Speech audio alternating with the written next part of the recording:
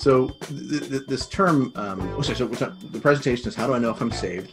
And the technical term for what we're talking about here is assurance,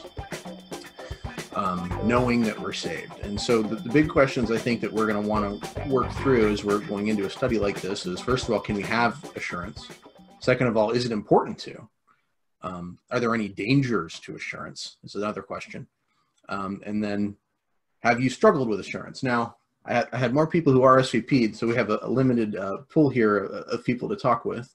At this point, my guests are a skeptic and a Christian, so I suspect that my skeptic probably hasn't struggled with assurance too much, unless he's at one point been part of the faith. Is that ever? Were you ever a Christian in your background, Aaron? So I went to so my family's pretty secular. Like my mom she claims she's not religious, she's spiritual, and by that she's into all the New Age stuff. My dad claims that, well, according to him, he's a Buddhist.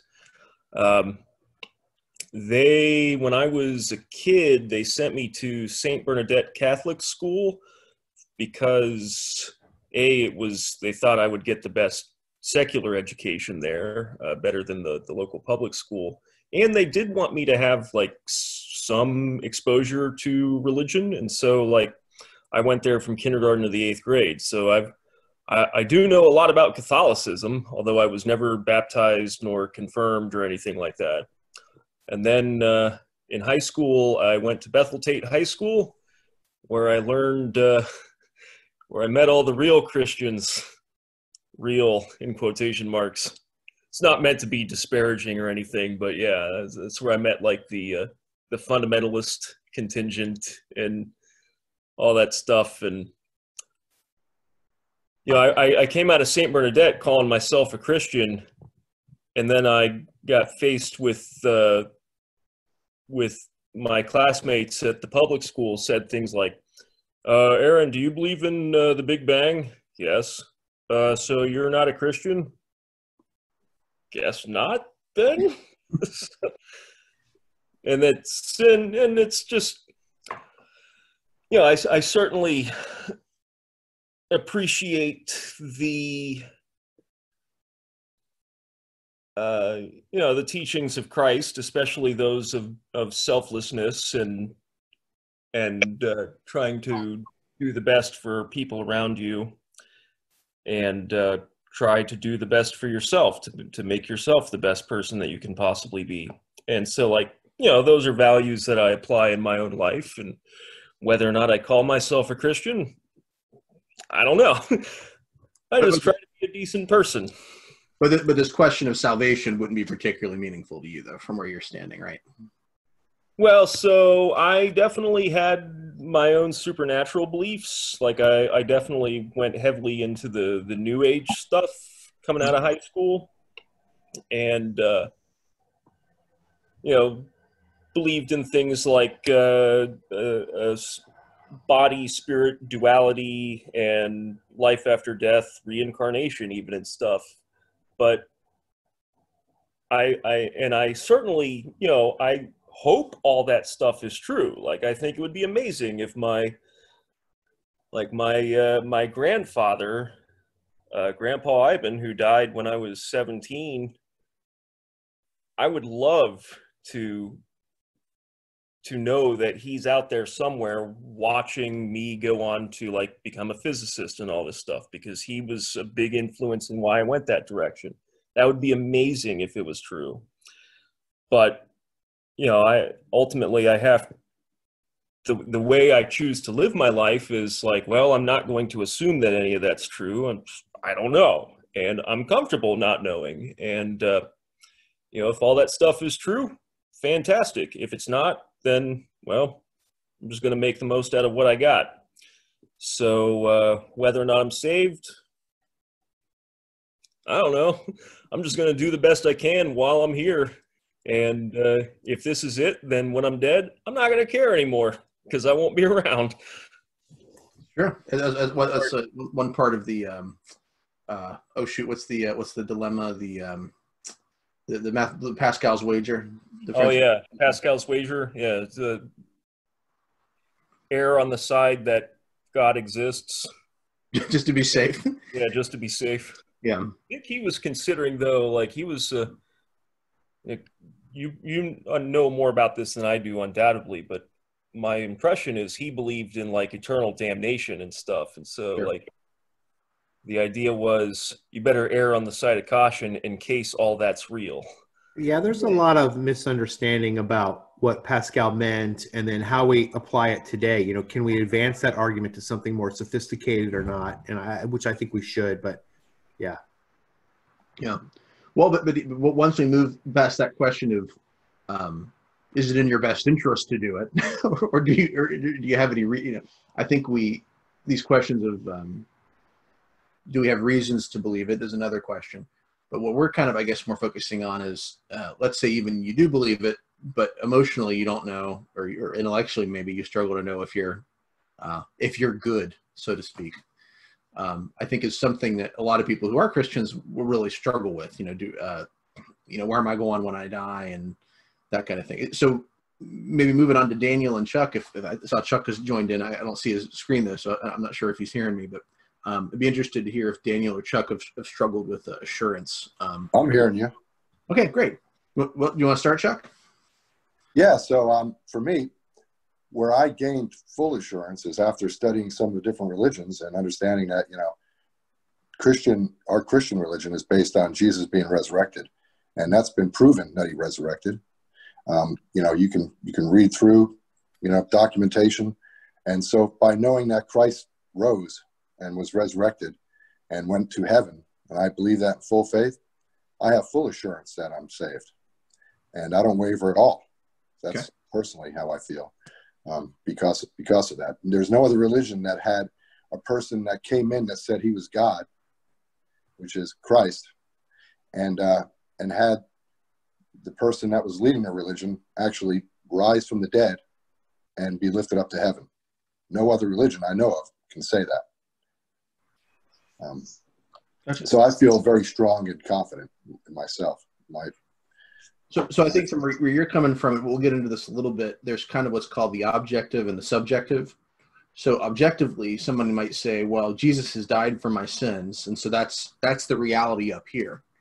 But I think what some people will struggle with is they may acknowledge that or believe that, but there may be this question of, okay, but how do I know that I personally am saved? Just because Jesus died for sinners, does that mean that I'm one of them, or that that I can have confidence that I've been redeemed? I think that can be a struggle for some people. Right, I can understand that. But not you so much? Yeah, that's good to hear.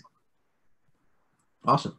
Well, and Daniel, your background was, I think you had a deconversion. You grew up Christian and then deconverted and came back. Is that correct? Or? Not quite. I grew up secular scientist, became a Christian. After 10 years, I went through a deconversion. I wouldn't call it deconversion. What do they call it these days? Deconstruction. And I basically did leave the faith, and after 8 years, I came back. But for me, assurance is, I had a real powerful conversion experience. So for me, there was no question about whether I was a Christian. The question for me, being in a charismatic Arminian context, was how hard did I have to work to keep it and to maintain my sanctification and salvation through effort, as part of a holiness movement. And that nearly killed me until I discovered Calvinism through both scripture and books. And then that gave me a type of assurance for keeping me in the faith that I did not have previously. Now I've kind of backtracked. I'm a Calvinist-leaning Molinist. We don't have to talk about that now, but it just means that I do have significant responsibility, but not compared to God's ability to keep me. So my faith's kind of in a different place now. If I can't do it, still doesn't matter because he can do it. So I think that was quite a wake-up call for me, and that's my assurance journey in a nutshell. I think the Calvinism question is significant. So for those who are kind of unfamiliar, Calvinism is this, so whereas the Catholic Church has tended toward a belief in free will, with maybe some exceptions, most of the early Protestants, apart from like Anabaptists, took this notion of determinism pretty seriously. Luther had this book, The Bondage of the Will. And his idea was that there was nothing that we could do to earn our salvation. And in fact, we were, and Calvin kind of refines this, but that we're in bondage to sin and can't choose for ourselves to be saved. So we have to rely on God to do that. Now, Arminius is this guy who comes a little bit later, who's in that sort of Reformed Protestant tradition, but he pushes back on this notion of determinism and emphasizes free will and the ability to choose.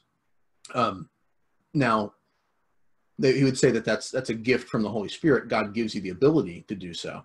It's not something you do completely on your own, but everybody has that opportunity. But it seems that when you look at that, their assurance can hit you on both sides, though, because it seems to me from an Arminian perspective, believing that you have some say in whether or not you're saved can make you really anxious, right? Especially if you have a type of personality where you worry about if you're doing enough, or you question, you're just a nervous personality type. But on the other hand, it seems that if you're a Calvinist, and I've heard some Calvinists talk about this struggle, okay, yes, I know that whoever God has chosen to save will be saved, but what if I'm not one of the elect and I just think that I am? Because from a Calvinist perspective, there are people who will believe they're saved and fall away, and the Calvinists would say, well, they were never actually saved then, because if they were, they would have persevered. Which I think is not a great conclusion, but it stems directly from their doctrine. So they're kind of unavoidably pushed to that conclusion that the person was never a Christian anyway, and I think that's possibly erroneous. But also, I wanted to distinguish between assurance of salvation and how do I know if I'm a Christian at all, and how do I know that I'm going to make it to the end without falling away or without doing something totally stupid? And that's where Calvinism was very useful to me, because it didn't just say he chose me, but that he would complete the work regardless of my ability or character. Yes, I have responsibility, but maybe I shouldn't rely on that too much, because my own ability is pretty limited. Well, from a Calvinist perspective, though, perseverance, like you said, it seems to follow. So wouldn't that mean that if you fell away, that you weren't saved? I think you would be forced to that conclusion from that assumption, but I don't agree with that initial assumption. I think that's why I'm not a full-on Calvinist, but I'm a Molinist. Yeah. Okay. All right. Well, that's a fascinating philosophical discussion. I'd love to tease out a little bit more, but it might be a little off topic to go too far in that direction. Well, so I guess maybe this question about the dangers of assurance, we'll get to that maybe as we talk. So maybe I'll just move forward and we can discuss that when we get there. The next thing I guess I'd like to do is talk about how Christians in the past have struggled with this. And I don't go back too far. I go back to the way Luther and the Catholic Church and the Council of Trent talked about this, and I sort of move forward. I would be interested in doing a study a little bit further back, but it seems that this question really becomes a major question with the Protestant Reformation, and maybe before that, it's not quite as much on the scene. So we'll move on to there. So assurance, perspectives through the centuries. The Roman Catholic position, that's a lot to read, isn't it? So I wanted to keep the full quotes here. So the Roman Catholic position is exemplified in the Council of Trent, and this is a reaction to Luther. They say, no one can know with the certainty of faith, which excludes the possibility of error, that he continues in the grace of God. If any man hold trust, confidence, or assurance of pardon to be essential to faith, which Luther did, let him be accursed. So assurance leads, in their view, to false confidence and lack of interest in good works. And from their perspective, you can't know without the possibility of error, which I actually think there's some validity to that. People could certainly think that they're saved and they're not. But they're reacting specifically to what Luther said. And I quote Luther here as an example. If we doubt God's grace and do not believe that God is well pleased in us for Christ's sake, then we are denying that Christ has redeemed us. Indeed, we question outright all his benefits. So Luther, I think, is leaning on this more objective viewpoint that we talked about, that Christ has done this, that's it. If you really have faith in God, you're going to have faith that God's done this. And so for him, it's kind of a package deal, not just salvation, but assurance with it. His perspective, salvation is by grace alone, through faith alone, and that means God saved us. We shouldn't doubt it. Now, Calvin comes a little bit later than Luther. So far we're reading guys from the 16th century, and Calvin's still in there a little bit, moves into the next century, I think. But he writes that knowledge of salvation is, quote, founded on the truth of the gratuitous promise in Christ, is revealed to our minds and confirmed to our hearts by the Holy Spirit. So he starts with the objective reality of what God's done, and then he moves to this subjective feeling of being a child of God, which is often called in theological circles the witness of the Spirit. So we start with the truth as it exists, then we move forward to what we know in our minds and what we feel in our hearts. And the Holy Spirit witnesses those things to us. Jonathan Edwards, he's actually, wait, is Jonathan Edwards American, Daniel? I'm pretty sure he is. Yes. Jonathan Edwards is Puritan, American Puritan, or at least within that sort of vein. And he writes that a holy life is the chief of all the signs of grace, both as an evidence of the sincerity of professors unto others and also to their own consciences. And quote, in other words, good works are the ground of our assurance, not necessarily the objective reality, not necessarily our feelings, but whether or not we're doing good works. John Wesley comes, he's writing end of the 18th century. He's this major figure who's one of the co-founders of the Methodist Church. And he writes that the testimony of our own spirit, or conscience, that we walk in simplicity and godly sincerity. Secondly, and chiefly, the testimony of the Spirit of God bearing witness with or to our spirit that we are the children of God. So he's building on this Romans 8:16 idea of the Spirit witnessing to our spirit. And he argues that assurance is broadly experiential. He sees it primarily as this witness of the Spirit thing. Unfortunately for Wesley, Wesley's experience was not always as a confident Christian. He really struggled. He was emotionally kind of all over the place. And even after he makes a firm commitment to the faith, he's constantly wavering about whether he's saved. And so unfortunately for him, he settled on this experiential notion because his experience was not very reliable for him on that subject. Excuse me. Then we move into a more modern era here, and we've got a guy like Charles Stanley, who's a preacher. I think he's still a radio preacher today. I don't listen to Christian radio much anymore, but I think he is. And he holds to this view of eternal security. He says, even if a believer for all practical purposes becomes an unbeliever, his salvation is not in jeopardy. Believers who lose or abandon their faith will retain their salvation. This concept of eternal security, or once saved, always saved, holds that once you have made a confession of faith, you are saved and can never be lost again. So folks like this are all about trying to get a quick confession out of somebody, and then they feel that they've done their work. They can leave, and that's it. Now, Cody, I have to disagree with you a little bit on that. Go ahead.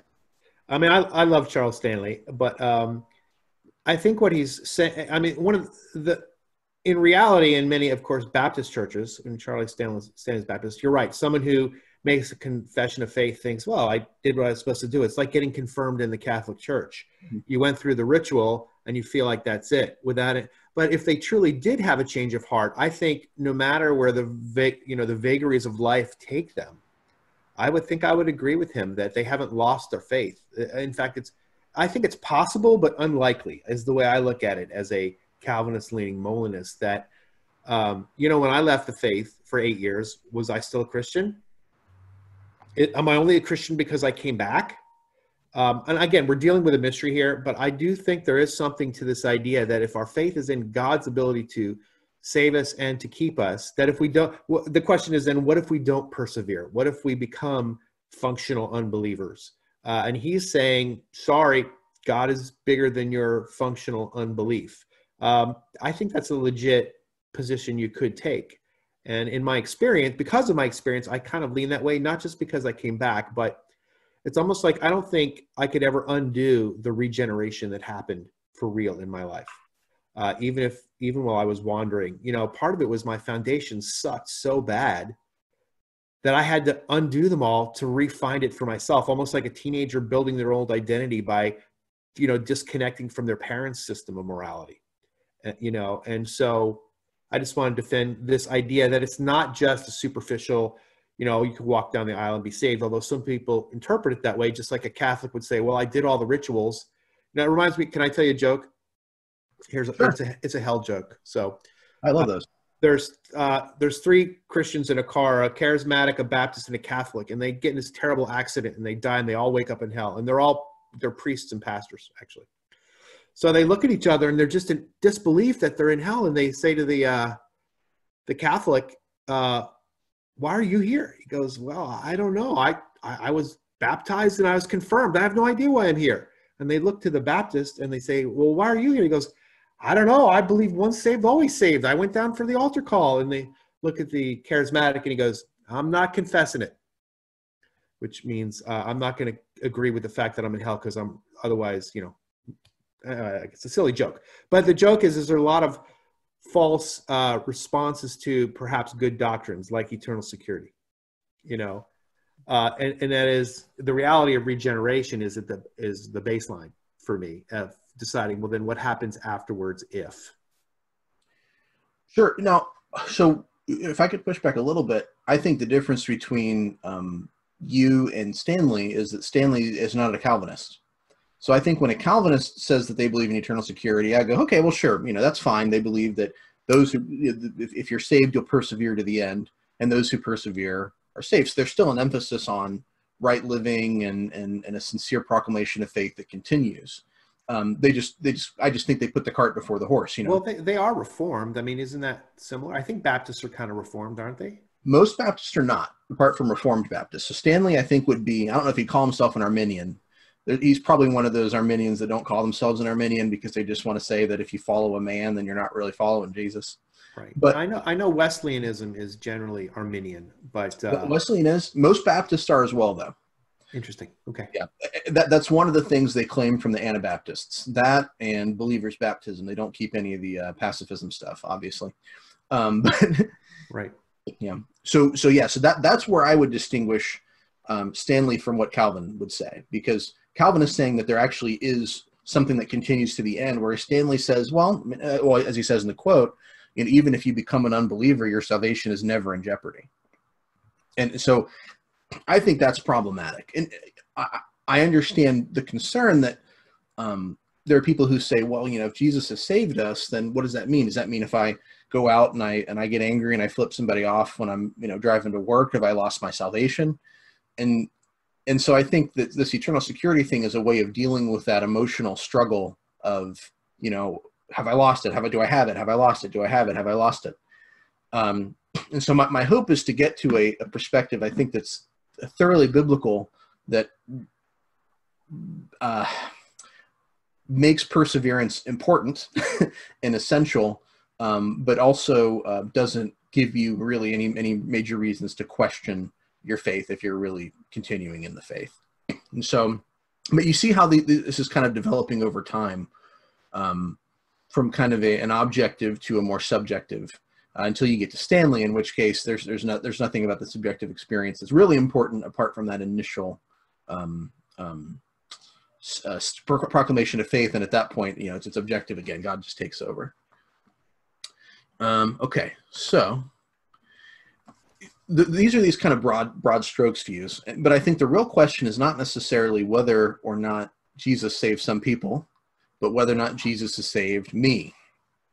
Martin Luther's argument is that saving faith includes the belief that God has saved me, but I think that misses the point, because many have made a confession of faith but seemed to have no sincerity.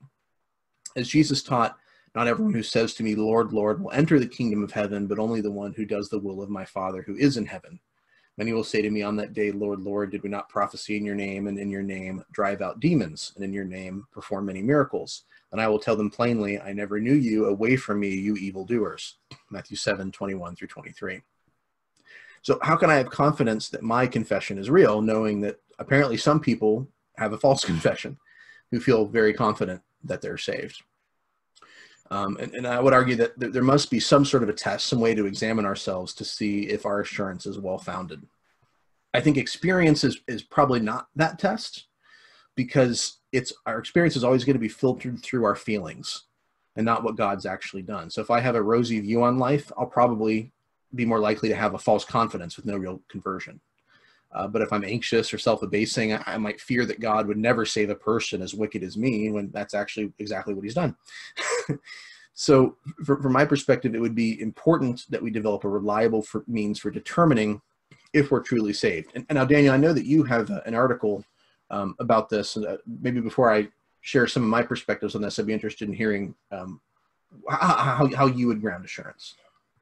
Well, I do agree that the self-authenticating witness is an important part of how you know you're a Christian. But you're right; it is subjective, but I think it's real and important. And I also like your switch of emphasis here, because I don't have to prove to you that I'm a Christian by my good works. Don't have to do it. What he's really, I think what scriptures ask us to do is examine ourselves. That if you're not really changed, that if you're not, if good works aren't beginning to come out of your life, if you're not noticing a moral transformation, maybe you're not a Christian. And I think that's important, that I'm not here to evaluate anyone else, except there is a case when I get to evaluate others, which is if they're applying for leadership in the church, right? They have to display certain character levels, virtue, which we assume is the result of an inward transformation, like being the husband of one wife, or having a single spouse, for instance, not three or whatever. But so I think that's the first thing I just wanted to say, is that it really is, this question is mostly about self-examination and not evaluating others. I don't know if you want to talk about that at all, or anyone else wants to talk about that before I say anything else. It is interesting. I don't know if Chuck's still with us, but my quick thought on that is, if you're going to evaluate others, you should at least take seriously what Jesus said on the Sermon on the Mount, which is that the judgment that you made out to others is going to be met out to you. So if you want to look at somebody and say, well, you're not saved because X, Y, Z, you might want to be very careful to reflect on your own life experience and see whether or not you have ever done X, Y, Z or anything in that vein. Because Jesus promises that same standard will be met out to you. So I think that's really... I agree with that too. What's that, Chuck? I also agree with that statement, Cody. That I don't judge other people and their salvation. I can teach and I can disciple, and we can learn together and share in the Spirit together, and grow, and that will help. Yeah. So I didn't want it to go without saying that whenever the topic of how do you know you're saved comes up, I think a lot of us think, oh, now you're judging me whether or not I'm a true Christian. Is this like the no true Scotsman fallacy? That you decide who is and who isn't, and really I don't think that's what we're talking about. But I think that misunderstanding could arise. Yeah, no, that's really. I think I've the longer I go, I think the more uncomfortable I am with making judgments about who's in and who's out. I mean, even on something like an issue that's easy, like important issues like of orthodoxy, like things that I think are essential to calling a belief a Christian belief. I'm going to want to be careful about reflecting on, well, this person's not really saved because they believe the wrong thing about this or that. Even if it's an essential belief, I think we should combat those bad views. But I presume that I probably have some things wrong too, and maybe some significant things. And I want to be careful about issuing out judgments that could be used against me. So I think it's really, like you said, it's not about how do I know you're saved. I could have my speculation on that, but ultimately I don't know, and it's not for me to decide. Aaron, do you have an opinion on this topic at all about judging others or self-evaluation, stuff like that in light of your experience versus objective? I don't know, something. Well, I was going to throw out there that I'm a huge fan of self-evaluation. And basically, you guys already said the things that I was going to not say, but cheer on in a way, like evaluate yourself before you evaluate others, that kind of thing.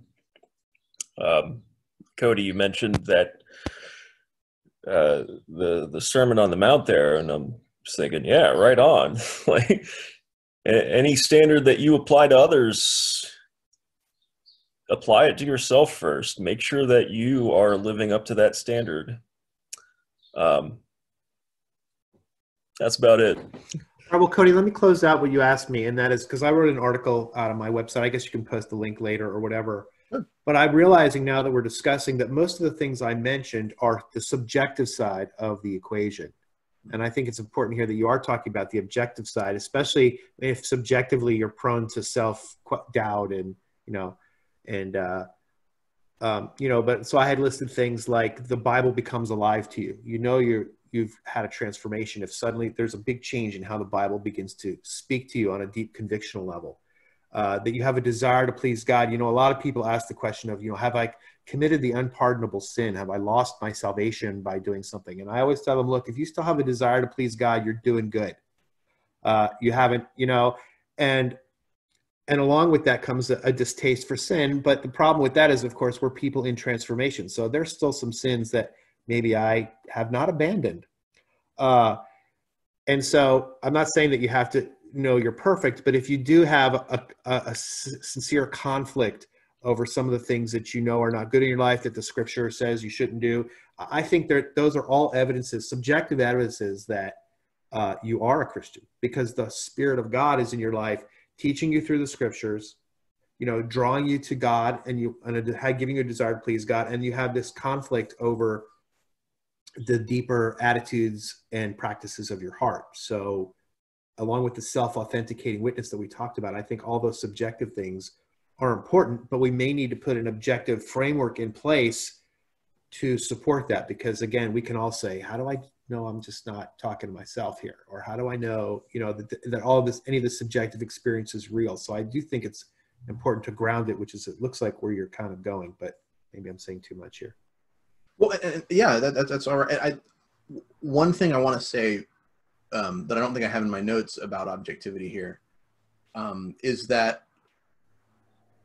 if you see God as constantly waiting for you to trip up so he can punish you, it's going to have an impact on how you see your security, your assurance.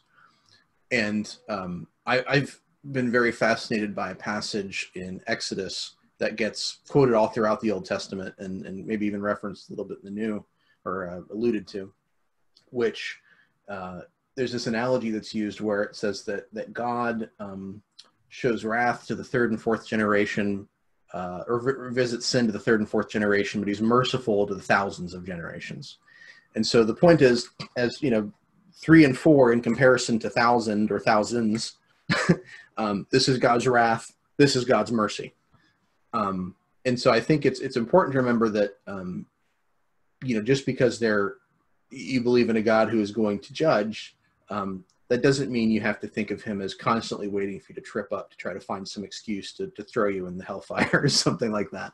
That's not what we're talking about. And so that objective thing is something that's important to remember too, what kind of God we're talking about. Right, and I think that's what's important, is the context or the framework of theology around your belief system is going to affect your assurance, I think, is my recap of that. Yeah, good. So I will, at this point, give some of my my conclusions about how maybe we should be looking at this question. How to know if you're saved. This is the definitive. No, this is my opinion after looking at it a little bit. So, yeah. So I'm going to say the Spirit does witness to our spirit, but one way he does this is through Scripture. So I think we can trust the promises in Scripture. For instance, that righteousness is given through faith in Jesus Christ to all who believe. The Spirit says to our spirit that we should trust that God wants to save anyone who comes to him in faith. This may have an experiential, emotional component, but it might not, or it may not all the time. So I think expecting it to be waiting around for the experience, I think is not the best way to determine if you're saved. I think you're going to get some experiences. Sometimes they're going to be more extreme than others, but I don't think that's going to be the major test. I think the major test is the Spirit is witnessing to our spirit, but one of the ways he does that is through Scripture. So what does Scripture say? From a Christian perspective, that's going to be significant. And since we can believe in an intellectual sense only and not truly dedicate ourselves to the way of Jesus, we should also check to see if we have repented of our sin. After all, the command of Jesus is to repent and believe. We do so by checking our fruits. If we are Christian trees, so to speak, we should be producing Christian fruits. Some of us may be producing more fruit more rapidly, but those who are sincerely in the faith will have turned away from a life of sin and sought to live differently, even if imperfectly. If we find that there is no evidence in our hearts or actions to suggest that we're in the faith, this can and should be resolved immediately. Repent and believe, knowing that salvation comes to all who truly turn to Christ as their Savior. So I would argue that the subjective has a component here, but I would not want to make that the most significant part. I would say it's an input-output thing. What do you believe about the input? Do you believe that you have a holy and good, merciful God who wants to save you and has made a way to do so? And do you see evidence in your life that he's done so? Now, again, I would caution people on evidence, because just doing good works is not evidence. Sure. In fact, our temptation as humans is to actually do that and step off of a foundation of grace and shift into works like they did in the Galatians, and where Paul addresses this in Galatians. So I would be careful, because there are a lot of areas in my life that are still not renewed, so to speak. But God, I don't feel like God's working on them. If I tried to do everything that Christians and pastors told me to do, I'd be really, really busy and really, really frustrated. And so over time, I've come to not make excuses for my lack of charity in certain areas, but only responding to conviction. As long as I stay in, I guess what I'm saying is, as long as the thing I'm supposed to do is not just do good works, but stay connected to Christ, and the good works that he chooses will come out of those naturally. So not that I don't have choice to help my neighbor or something, or make an effort, but I'm really cautious of emphasizing personal responsibility and effort, because it easily morphs into,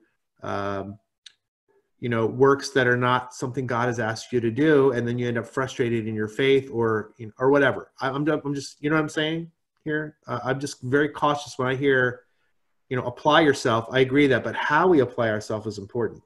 And I know that, sometimes you don't just need to pray or study. You do need to go out and serve your neighbor. I'm not saying as a discipline, you know what I mean?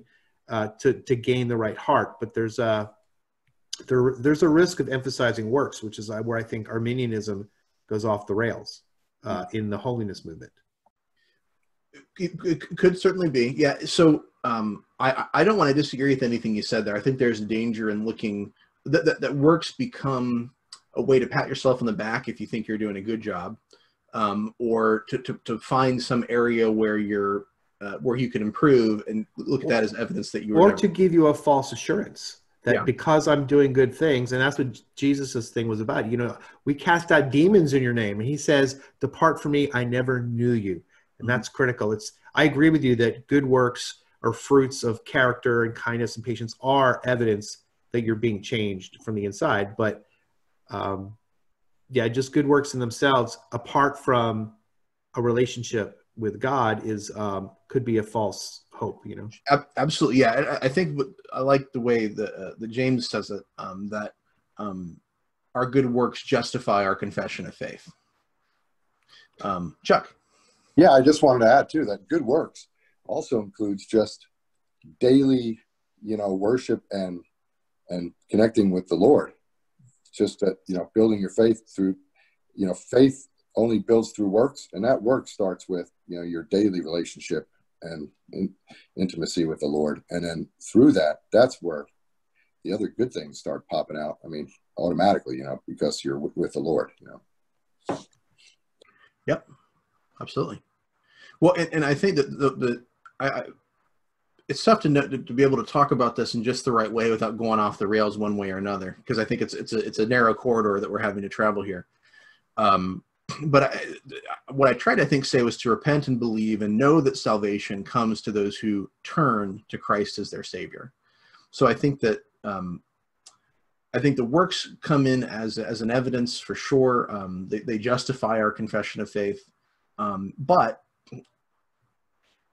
I disagree with some of the Wesleyans, for example, that you may have this moment of this sort of second act of grace where you're going to get zapped, and then that's going to purify your heart, and that's going to change. You're not going to have any sinful motivations or actions from that point onward. I think that's something that they are constantly going to be having to worry about and fight against. But I think that the desire to combat that, the desire to keep coming back to Christ, is I think one of the chief evidences. This idea of repentance is to turn around. It's instead of I'm going to keep going this way, it's I'm going to turn and look at Christ and move in that direction. And so you may drag your feet a little bit. Some people might get there a little bit faster, but that orientation and that movement, I think, is what's most important. Well, and I'm trying not to belabor this, but I once preached a sermon called "Stop Working for God." And one of the questions you, as a Christian, you can ask yourselves: if I stop doing good works, am I still saved? Now, the answer should be yes.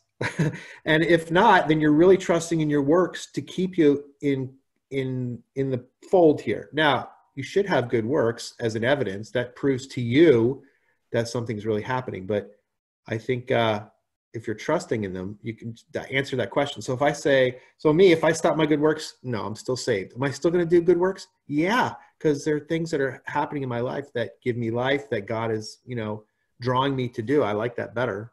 I see you're hemming and hawing there. Go. So I might push back a little bit. It's almost like an SAT, like kind of if then sort of question or whatever. But if I stop doing good works, am I still saved?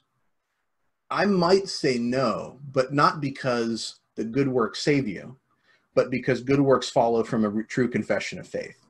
So it's the true confession of faith that saves you, but that also produces good works. So it's kind of like going out and seeing a fruit tree and saying, I'm not seeing any fruit coming. Does that mean the tree is dead? Well, no, it doesn't mean the tree is dead, but if the tree is alive, it's also going to produce fruit if it's a fruit tree. Right. The absence of fruit doesn't make it dead. It's dead because something has happened further down in the roots. Right, but I agree with you. I think we totally agree on this. It's just a fine point. But a lot of church people are motivated by they have to keep doing good works. Maybe a few. I don't know. Maybe it's not a lot. So I would say if you stopped doing all those things, if you stopped volunteering, if you stopped doing all the things that you think you're doing for God, would you lose your salvation or not? And, that, to me, that answers the question. Because it's not, my good works don't save me. My good works are just a result or evidence that God is working in my life. That's all. Gotcha. I feel you. I saw Chuck's video pop up for a second, which made me think he was about to say something. Did Chuck have anything to add? I was just acknowledging and agreeing with this statement. So yeah, I agree. Awesome.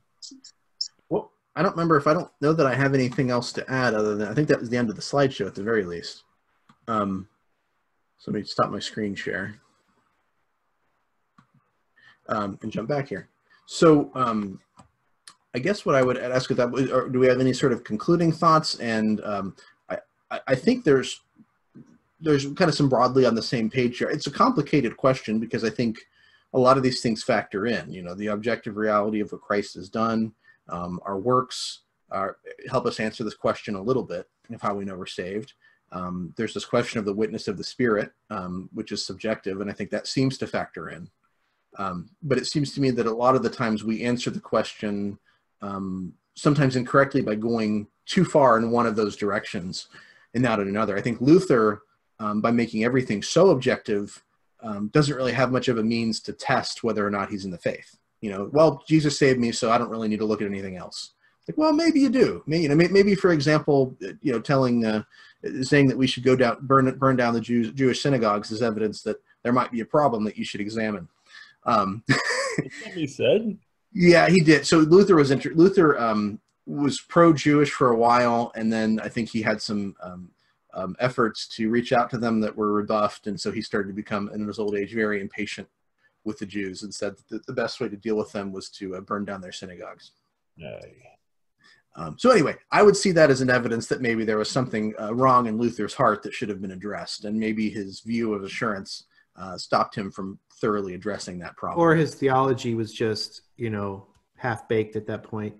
Yeah. I mean, you got to admit they were coming out of centuries of what I would call bad Catholic theology. And, even after the Lutherans started their reforms, the Anabaptists had to take it the next step. I feel like even the Lutheran Reformation was incomplete, doctrinally speaking. And who knows what else was going on in his weird head. He was an angry dude, I think, even though he was very influential.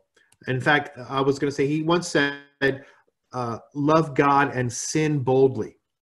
And what I like about this is his emphasis on it's not based on your works. You have to stop thinking like a Catholic that you have to do X, Y, and Z. You have to do nothing to add to your salvation except for believe and sit on that foundation for a good long time before you start any of your works, because your works don't save you. They just prove that God's life is in you. And you don't have to prove it to me, but let it prove it to yourself. And I mean, I kind of err on that side, as you can tell. So. Yeah, absolutely. Well, and I think Luther's a fascinating historical figure because, I mean, you could argue that we would not have the Protestant Reformation if Luther wasn't struggling with assurance, because it all begins with him. You know, he's this monk who is constantly worried about the hammer of God dropping down on him, and he's spending hours in confession every day. And it's like his confessors are like, dude, you're a monk. What could you possibly be doing that warrants you being in confession for hours every day? But he had this great fear that he wasn't really saved, that his sin was keeping him from God. And I think that led to this notion of assurance. I love what he writes about his conversion, where he's studying in Romans, where it says, and now the righteousness of God is revealed. And he thinks that what that means is that not only are we sinners, but that God reveals how great of a sinner we are, and how righteous he is by sending an innocent man, Christ, to die. And what's being revealed there is how really wicked we are, that we're so wicked that he reveals his righteousness in Christ's selfless death, showing us how selfish and ungodly we are. And all of a sudden he realizes, oh my gosh, the righteousness that's being revealed is that righteousness is freely given to us, and it transforms his life from one of works and feeling like a worm to, okay, I'm a worm, but this action wasn't to show that God's more righteous than me, but that he's giving me this righteousness freely. And that was part of his transformation. It's a very funny story if you read what he writes about it. Yeah, my understanding, at least there's an apocryphal account that he made this discovery in the latrine. I wouldn't be surprised. Yeah. That's right. That's where I read. I mean, come on. I do all my best thinking there.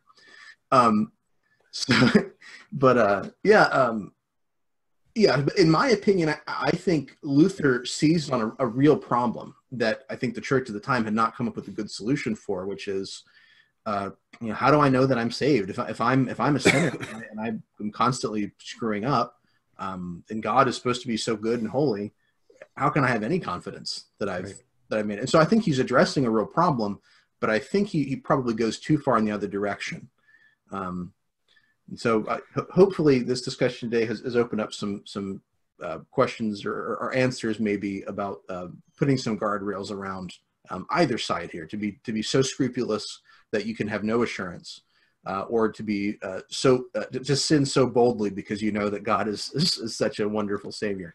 Yeah, and scrupulous is a good word. In fact, I just realized a while back that it's actually kind of a theological word, mostly associated with Catholicism, because they have this dysfunction, if you will, called scrupulosity, which is you're worried about every single action and every single thought in your life to a type of paranoia that's very unhealthy. And again, I think this comes from misplacing works in our theological equation and fruits and all that. And that's why I'm kind of a fan of Luther on this one, because I was also there. And so it's kind of a safe haven to say, oh, thank God my works have nothing to do with it, because sometimes you get in places where you realize your inability to do the right thing, to even want the right thing. And then you have to hide in Christ and say, God, help me, have mercy on me, a sinner, because if it depends on me, it's not going to happen, and yeah.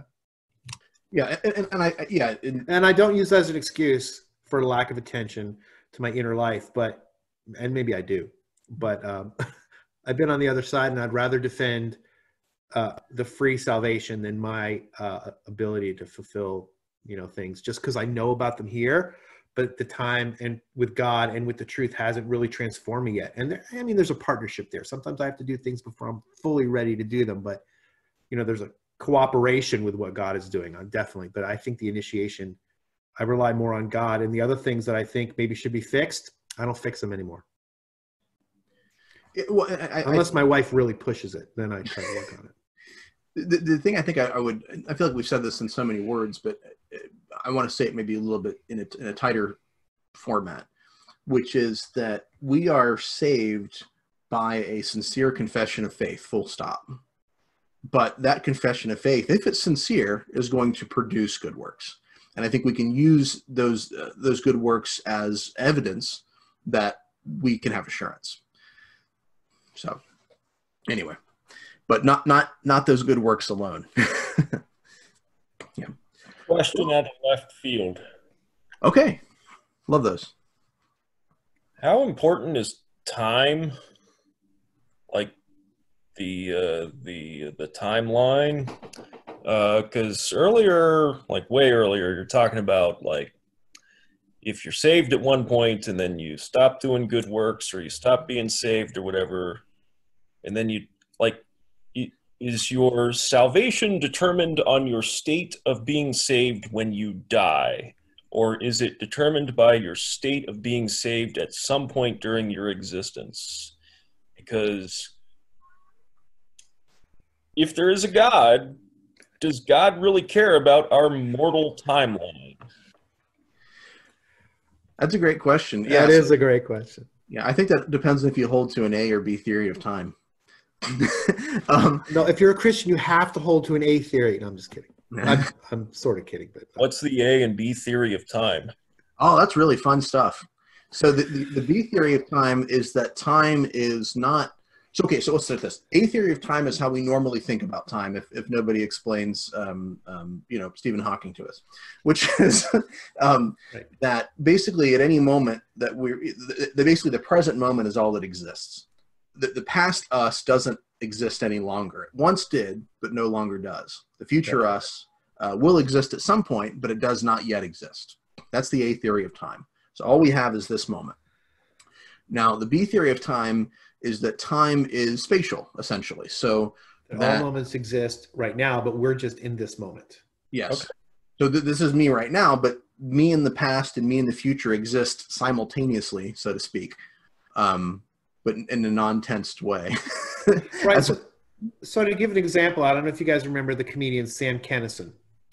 Sam Kinison grew up Pentecostal, but he was a very irreverent comedian.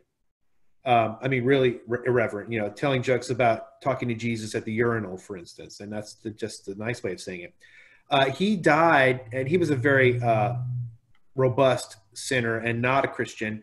But he grew up Christian, and at the end of his life, he was in a car accident, and there are apocryphal stories about him just talking to Jesus and repenting at his death, just like there is of every other crazy unbeliever, Darwin, whoever else.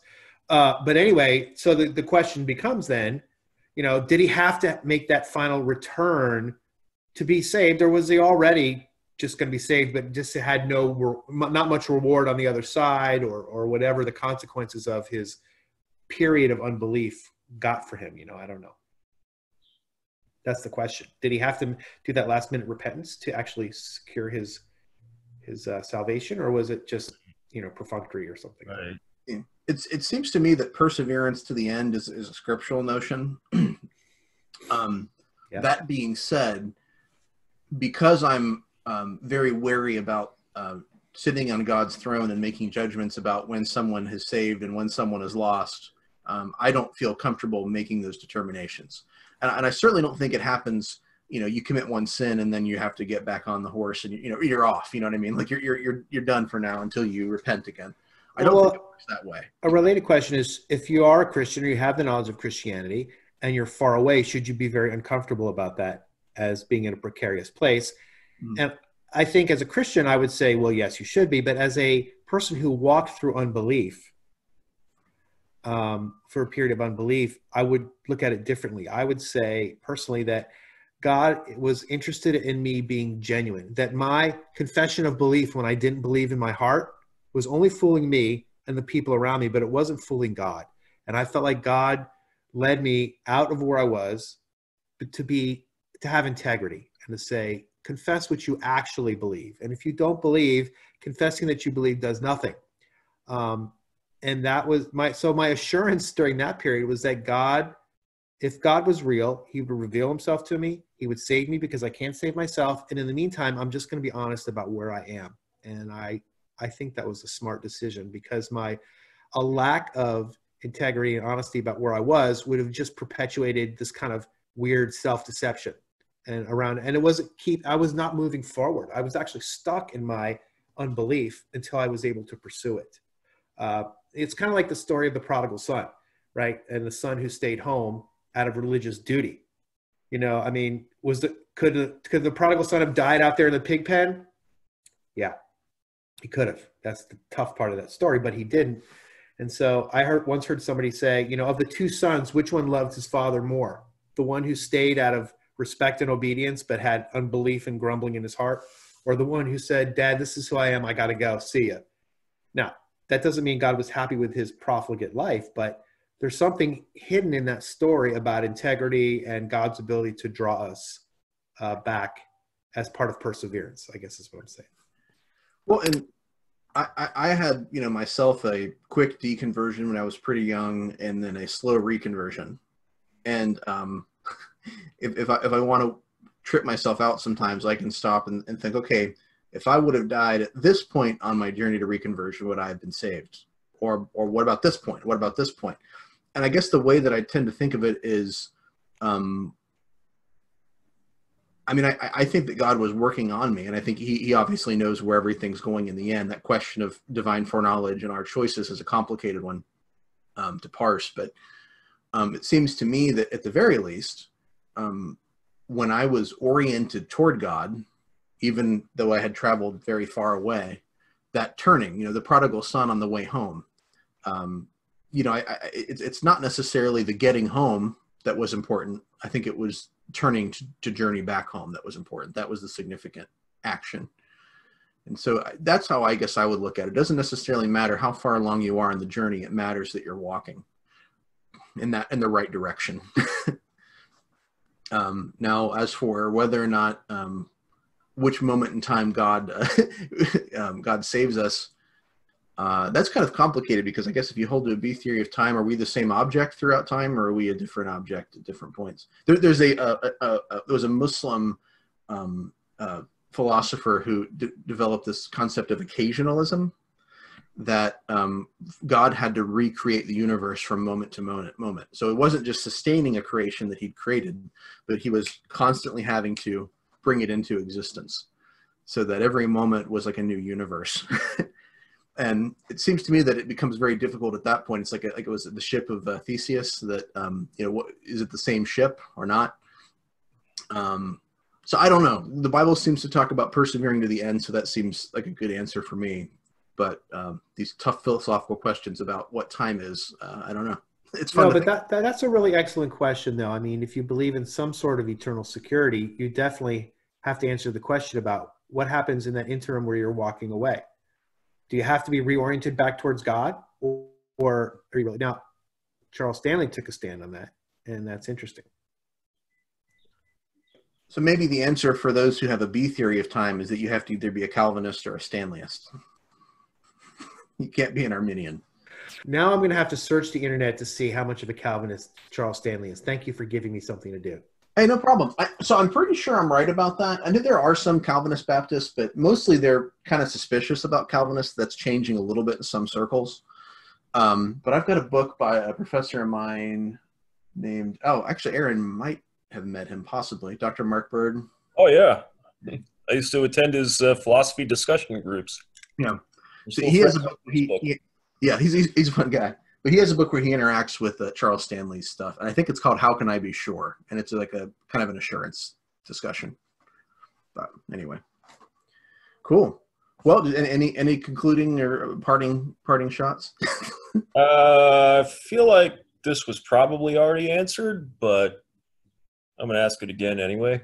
So, if the A theory of time exists, does that put limitations on God? Like, if the past and the future don't exist, only the present, does that mean God cannot access the past and future? So, or, I mean, maybe it's like Daniel said, it says each time is its own creation, so. You're muted, man. I can't tell what you're saying. Don't blame that on me. That's all Cody. Oh, okay. I'm a strict A theory of time guy. So okay. No, I think God sits outside of time, and because of his foreknowledge, he has seen everything that will happen. So I think there's this weird sense in which nothing in the past or future surprises God. Yeah. But to say that he can't go back and change the past, that may be true in some sense. That's like what we were taught in religion class at St. Bernadette. Like God is eternal and kind of exists outside of time. Yeah. So there's a Christian philosopher named William Lane Craig, who has a book on time. And I think he actually does make the argument that God, once he creates, chooses to maybe not entirely limit himself, because I think he would still see God as somewhat outside of time by nature. But he argues that God basically comes into time. And so that God is moving along with us in this trajectory. And I'm pretty sure he holds to the A theory. And he's a Molinist also. He is a Molinist. Oh, yeah. So, we're talking a lot of theological terms. So Molinists are people who tried to balance out Calvinism's foreordination, predeterminism stuff with Arminius's man's choice. Yeah. You want me to explain it pretty briefly? Yeah, if you want to, yeah. Sure. So, Calvinism emphasizes man's inability to save himself and God's predestination, that God chooses. Mm-hmm. And he gives you an irresistible grace. When he calls you, you can't say no. That's kind of how they look at it. The Arminians say, well, no, that absolves man of responsibility. It also makes God responsible for evil, because if he determines what everyone's choices are, then he's ultimately the one that's responsible. So they emphasize free will, that God maybe gives us the grace at a certain period in a certain window to repent, but we have the choice to say no. And so the Molinists would say, well, we don't agree with either one of you. What we say is God doesn't God is in control of everything, but he doesn't predestine you to make your choices. What he does do is, knowing how you would react in every possible situation, he has constructed a world in which he has organized your circumstances, and you are still freely choosing within those circumstances. Even though he knows how you're going to choose, he's not forcing you to choose. So there, in that sense, God is still in sovereign control of what happens, but you are still responsible for freely choosing, because in that situation, he knows how you would freely choose. So he's not directly determining your choice. That's, I think, one way Molinism is complicated, but that's how I understand it. Well, it's kind of based on this idea of middle knowledge and counterfactuals. If I do this, then this will happen. Right. And so, so basically God looks down the corridors of time and tries to basically actualize the timeline that he finds to be the most beneficial, but that's still based on our choices. So anyway, there's all these possibilities based on what we might do in certain circumstances. He actualizes the one that he sees as the best. Right. So that would be a type of libertarian free will within a sovereignly controlled context, as opposed to going one way or the other, where God doesn't know what you're going to choose, or on the other hand, where he controls every choice, which is its appeal to me, by the way. But there's a lot in Calvinism, I think, to be admired as far as our reliance upon God compared to our reliance on ourselves, which I like. But I think that the idea that God knows what's going to happen, the question of whether on an A theory of time he can't change the past or future, I presume that he would create the world knowing what he needs to do at whatever point, and if he needs to intercede or if he just needs to begin a world along a certain trajectory. So I don't think that whether it's an A theory or a B theory, God necessarily needs to go, oh, wait, I forgot to do this. Oh, shoot, I missed it. I don't see that happening necessarily. So, theoretically, an omniscient God would not have to do that, right? Yeah. But he could if he wanted to, right? Yeah, if God wanted to forget, he certainly could. And actually, he does that with in the incarnation and the Son, right? No one knows the day or the hour of the end apart from the Father, not even the Son. So when he takes on humanity, he actually does choose to limit his knowledge. Yeah, in fact, we were just studying omniscience in my systematic theology class, and the way Grudem puts it is, you've heard the thing, can God make a rock so big he can't move it? Well, not only is that a logical fallacy in general, he basically says, no, there are certain things God cannot do because his nature precludes those actions. So when you say God's omnipotent, but he can't do something, that doesn't mean he's not omnipotent. It means that that's not within his nature to do evil, for instance. And that's not saying that God's not all powerful. It's just that it's the limits of goodness that make it so. I think in our philosophical tradition, with the very least, we would say God can't do what's immoral and he can't do what's illogical. And that is not to say that God is therefore not omnipotent. Because to say he can't do something is not limiting his omnipotence. It's a different kind of limitation than one of power, maybe. Where'd that logical framework come from? Presumably from himself, or at least his mind, right? Well, so if God is an eternal mind, a mind is organized along certain pathways, right? So assuming that God is not a completely irrational being, he would have to have a rational mind. So maybe rationality is just how God's mind works. Yeah. Well, I think because irrationality would be falsehood. So if you say God can only be true, Yeah. and I would say irrationality can stem out of that too. That's just truth or falsehood. So something that is irrational is false. Ergo, God could not be irrational or something like that. Yeah. I don't know. I can see the wheels turning in there, man. I want to emphasize that I'm not like trying to trip anyone up or anything. I'm just like questions that naturally flows through my brain. Those are great questions because Christians need to know how to answer real philosophical objections and not just say, I don't know. You know, that's not right. I don't want to speak for Daniel. I'm perfectly comfortable with the answer. I don't know. Like that is a perfectly valid answer as far as I'm concerned. It can be as long as you don't default to it too early. Sure. I mean, I don't know now, but to say it's not knowable is an appeal to mystery. That's not my favorite response. Right. Well, I think there's a difference between saying I don't know versus something is unknowable. Like, yeah. So I was conflating those accidentally. Fair enough. Well, and so I haven't talked a lot about it, but I've always wanted to do a podcast discussion of Bill and Ted's Excellent Adventure. Excellent. Because in my mind, it's so people always talk about Back to the Future as a time travel movie. But Bill and Ted's Excellent Adventure is actually philosophically coherent, and Back to the Future is not.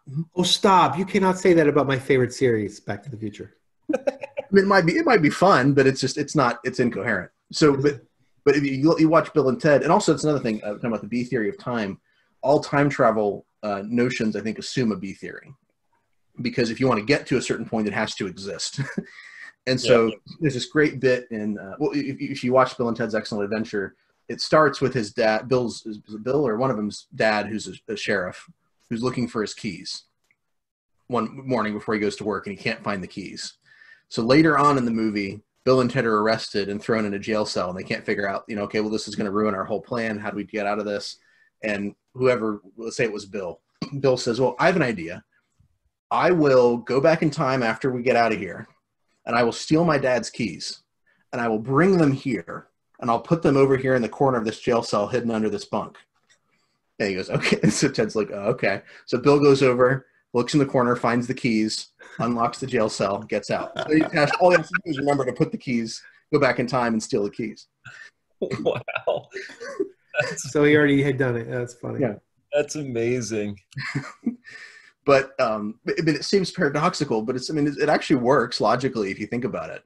Whereas like Back to the Future, where he's watching the picture, the family members disappear from the picture, just makes no sense. There was some time travel movie I saw recently, and I can't remember who it was. It might have starred Leonardo DiCaprio, where in the end he's chasing himself through time. I can't remember what it was. I'll go look for it. Okay. Anyway, that's another great time travel movie is Primer. If you've never seen that one, no, I have not seen Primer. I love time travel movies. I've seen a lot of them. Time paradox movies are great. Primer's kind of like a low budget indie, but it feels very like scientific. They're very careful about thinking through the logic of it and how it works. It's not like, is it like Donnie Darko or some of those other strange films? No, it's not like weird quite in that way, but it's really good though. It's really good. Primer. Anyway, Chuck, are you still with us? He is. He's connected. He's looking for the unmute button. Or the video button. That's right. Yeah, I'm actually working, so I'm trying to do my work at the same time. I got you. Okay. Thank you for jumping in, Chuck. I feel like we've probably, I know we ventured off the territory a little bit, but it was a lot of fun. I think we've probably reached a good conclusion, unless anybody wants to say anything to finalize it. Well, thanks for including me. I'm not as well studied as the rest of you guys, but I'm just your basic Christian, but thank you. Appreciate it. Appreciate you being here. Cody, yeah. Awesome. Daniel, Chuck, Aaron, thank you.